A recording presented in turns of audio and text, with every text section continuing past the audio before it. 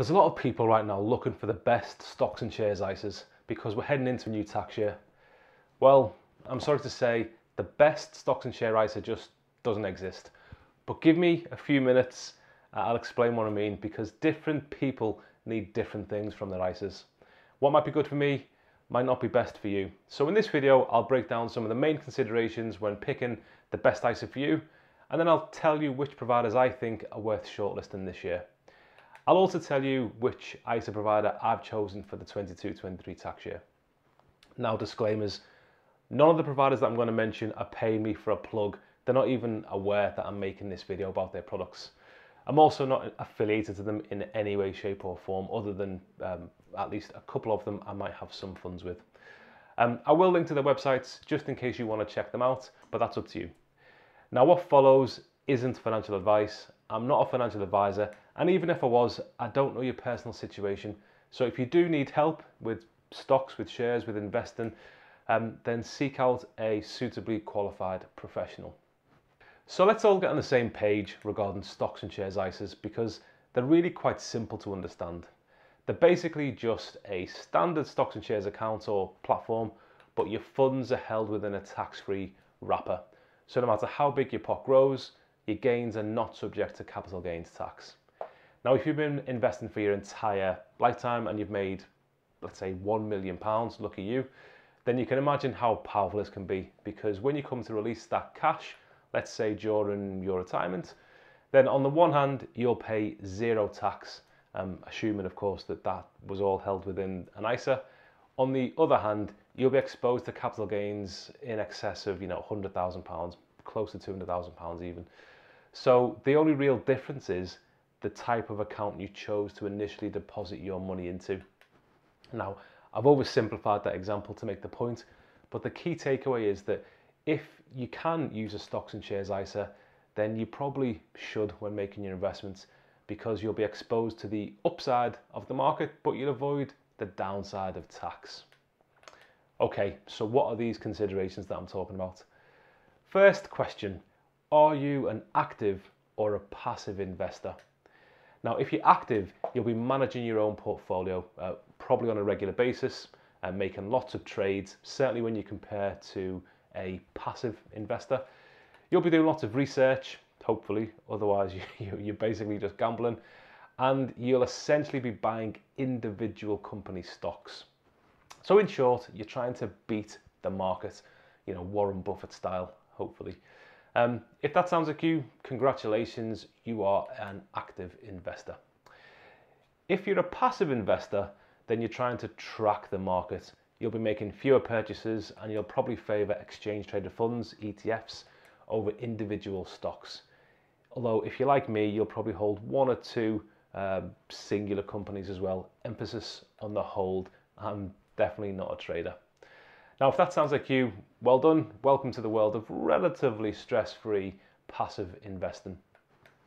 Now, the second consideration, if you're getting any value out of this video, then a thumbs up would be much appreciated.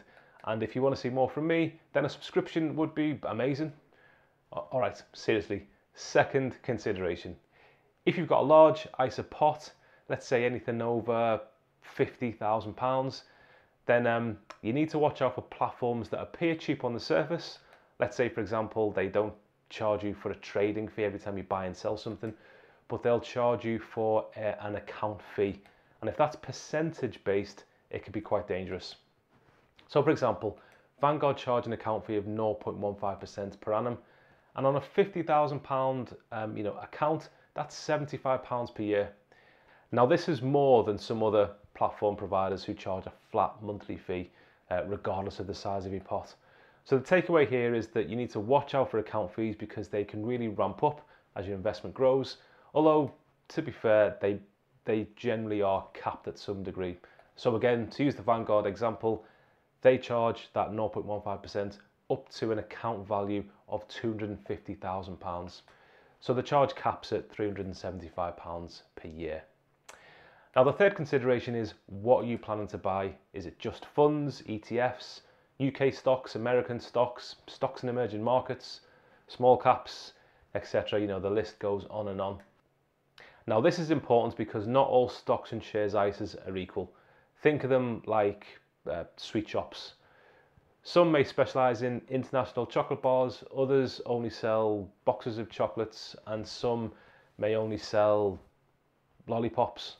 I don't know why I chose sweet shops. It was probably a stupid comparison, but you know, let's roll with it. So you can spend £20,000 per year in one of those sweet shops, but if they don't sell Kit Kats and that's your favourite chocolate bar, then it's probably not the best place for you to put your money, for you to shop. So look around. Now take some time to consider the first point when you're doing this, which is, are you an active or a passive investor? If you're active, you're probably going to want to purchase individual stocks. Very likely you're going to want to do that internationally, so you can buy the likes of Tesla or Alibaba. And therefore you'll need a stocks and shares ISA provider that allows you to do that within their platform. Back to the Vanguard example, that's something that you just can't do with them. Finally, fees. Now, it should come without saying that fees can really eat into your gains, and there's a range of ways the providers structure their products to extract money from you. The main ones being the account fee, that could be flat, you know, a flat fee per month as an example, or percentage based, foreign exchange fee, platform fee, you know, fees on the market spread, which is sometimes a tricky one for people to understand. So this is when, for example, let's say take Tesla stock, that might be trading for $994 per share, but when you come to buy it within your provider's account, it might be that you get a quote for $995 for the same share, and the provider will pocket the $1 difference. Now that's just an example, it's not quite how it works, but you know, it's something to bear in mind, because again, if you're trading a lot, those kind of things can ramp up. Now, as I said, it should come without saying, but you know, providers still charge these fees in some or even all of those areas. So with competition rapidly growing, there's lots of options out there. You can certainly reduce, if not eradicate, some of those fees completely. So it's always best to do your research. Okay, so you've got an idea of what you're looking for. For me, I'm more of a passive investor with an eye on keeping my fees low, because I'm not going to be trading all that often in reality. So I'm not looking for the bells and whistles, and therefore I don't pay for them when I'm taking out these services. Right, so back to the considerations and which providers I might suggest you should shortlist. So active or passive. If you're active, as I mentioned before, you're going to want a provider that's going to offer you the flexibility and the range of investments available on the platform. Otherwise, you're going to feel restricted when you find opportunities during your research that you just can't purchase, and you can't put them into the ISA that you've chosen, which would be, you know, disastrous. So in my opinion, the best options here are either Interactive Brokers or Freetrade. Freetrade's got a very easy to use platform. It's got a growing number of stocks and ETFs to choose from. However, they do charge a foreign exchange fee, and it's more than the market rate. To be honest, they're quite expensive on the foreign exchange fee. To get access to the full range of investments, you're also going to need to pay for a Plus account. If you do that, then the ISA account fee is waived, which is currently £3 per month, but it's something to consider. Interactive Brokers comes out cheaper, but the charging structure is complicated, overly so in my opinion. I tried, I couldn't actually explain how the fees are going to work in the space of a minute when trying to make this video. So in the end, you just take my word for it. I've crunched the numbers. Trust me, it comes out cheaper than a Freetrade account across a range of common scenarios when you're buying and selling stocks, and you've got a mix of some American stocks in there as well. Now, the user experience on Interactive Brokers isn't quite as refined as Freetrade, so it's probably more suited for the seasoned investor who is happy to kind of dig through the menus and you know, look for what they're trying to achieve, rather than the Freetrade account platform, which is, you know, you can pick it up not even knowing how to buy or sell a stock, and it's very straightforward. Now, honourable mention here for Trading 212 based on what they say, because I couldn't test the account. I've not been able to open an account with Trading 212 from an ISA perspective, because they have shut it for new customers. So I'll have to take their word for it.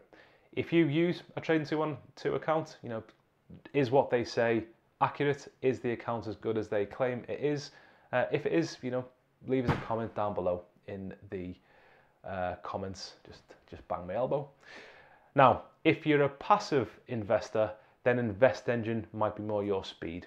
They don't offer individual stocks, at least not right now, at least. And they specialize in ETFs, those exchange traded funds that we mentioned before.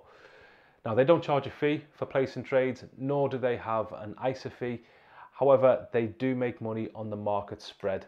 And whilst they'll say it's only 0.07% on average per annum, it's not very transparent, and it'll depend on how often you trade and the value, the size of those trades.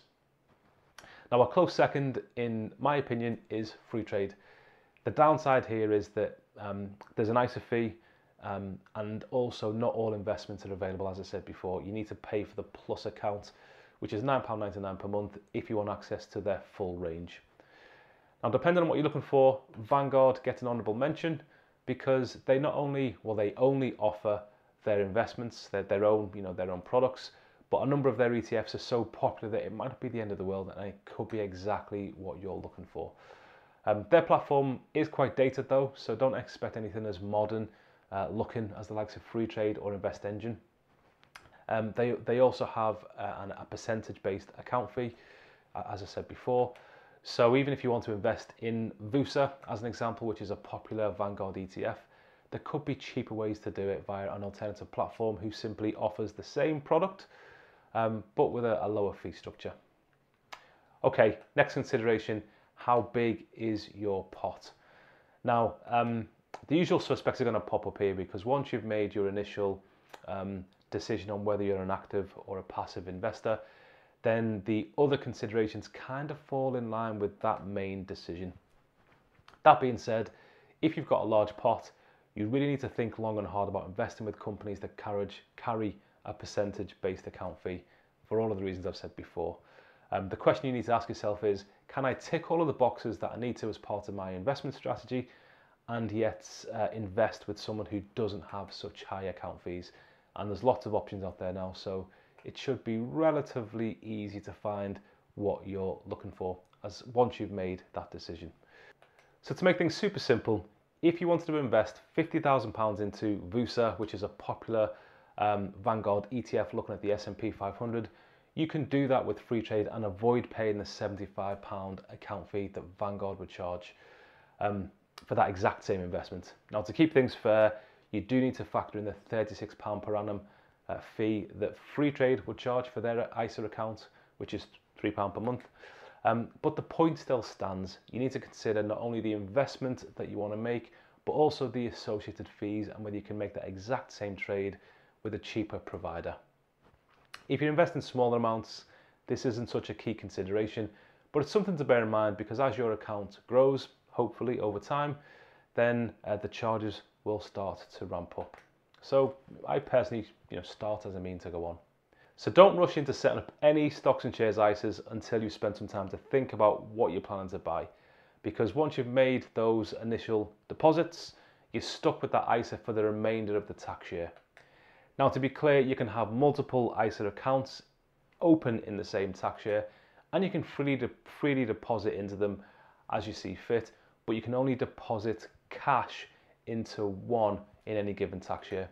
So you don't want to limit your options by investing with InvestEngine, for example, only to find that during the tax year you actually decide that you want to invest in Tesla or Amazon, or indeed anything that isn't within their ETF range on their platform. So this is an area that changes constantly. You will need to keep doing your research, and based on the investments that you want to make sure that that's in line with the companies that you're looking at. Based on who we've talked about today, Interactive Brokers are probably the most flexible with the widest array of investing options. Freetrade are not completely out of the running. They've got over 6,000 stocks on their platform with nearly 300 ETFs. Most are available within the ISA, but around a third you will need to pay for a Plus account if you want to trade them. And finally, last but not least, and we've already talked about this, for completeness, you need to consider fees because they can really eat into your your profits over time. Now, always look for the best like-for-like deal, as I've said, and think about the example from earlier. Can you buy the exact same thing but do it cheaper with someone else? And if you can, then maybe you should. Now, clearly, there's going to be, I guess, some leeway if there's a level of uniqueness about a particular provider. For example, Vanguard will only hold certain ETFs and products within their platform. You can't invest in them with other providers. Now, if that's the case and that's something that you're interested in, you need to consider the value of that particular investment when compared to the additional fees that you're going to be charged. And it may stack up, and therefore it might be the right thing for you to do, to invest and pay the extra with that particular provider. Or it could be that you just like using the platform or the app, and if that encourages you to keep investing, then great. You know, it might be worth paying a small fee, emphasis on the small. Bang my elbow again. We need to be pragmatic when trying to be successful investors. So there it is. That's how I'd approach decision making when it comes to stocks and shares ISAs and which one to fund in the coming tax year. Now, depending on what's important to me, the ISA I choose may look different to the ISA that you choose. But you know, using those principles, you should be able to decide what's best for you. Now, as promised, what have I decided to do this tax year? Well, I've already got an ISA with Freetrade for this tax year that we're in right now. And based on my relatively passive investment style, where I hold a few individual companies, but mainly ETFs, that works for me. And the £3 per month isn't terrible in terms of the platform fee or the account fee. However, for the coming tax year, I'm planning to open up an account, ISA account, with InvestEngine, because my intention is that for the next, tax allowance, ISA allowance, I'm going to put that into ETFs, and it's the cheapest way I can find to do it right now. If I do want to buy some individual company stocks, I'll just use funds that's already in my Freetrade account because I'm sitting on a little bit of cash within the ISA. Now, I hope this video was useful and I hope it helps you choose the right stocks and shares ISA for you. If it was, then give it a like. Please consider subscribing if it's something that you might want to see some more of, or these types of videos and my ugly mug. But also let me know what stocks and shares ISAs that you're going to choose to open this year, or even what you've already opened. Do you disagree with my suggestions? Now, before I go, remember, tax isn't the only thing you need to protect your investments from right now. Inflation is kicking in. The government is struggling to bring it under control, and the threat to your wealth is real. To learn more, check out this video. I'll talk through within that video, I guess, some of the ways that you can hopefully avoid the painful impacts that the inflation squeeze can bring, and ultimately help you protect your wealth. So until next time, peace.